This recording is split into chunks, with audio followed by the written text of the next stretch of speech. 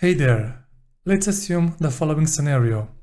You've received a file with a list of company IDs and you'll need to upload the file either into the database or into an admin panel system. But before you upload the file, you need to ensure that all the IDs are separated by commas. If the file contains only a few IDs, you can manually add the commas. But what if the file contains thousands of IDs? Well, in this case, you can easily and quickly add the commas with vscode. Let's get to it. The first option is find and replace. Press down Ctrl and H to open the find window. In the find field, type in $, and in the replace field, type in comma.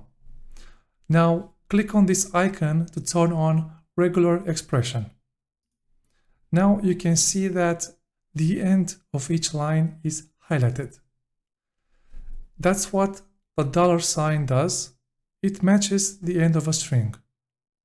Alright, now press this button that says replace all. And there you go. Now let's see the second option.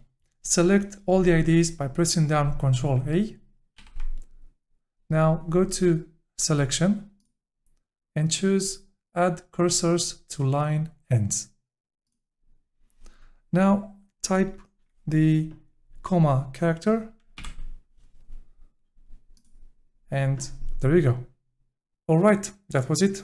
If you know any other ways to add the comma, please leave the steps in the comment section. And if you enjoyed this video, consider checking out my VS Code playlist for more tutorials. Wishing you a wonderful day, and I look forward to catching you in the next one.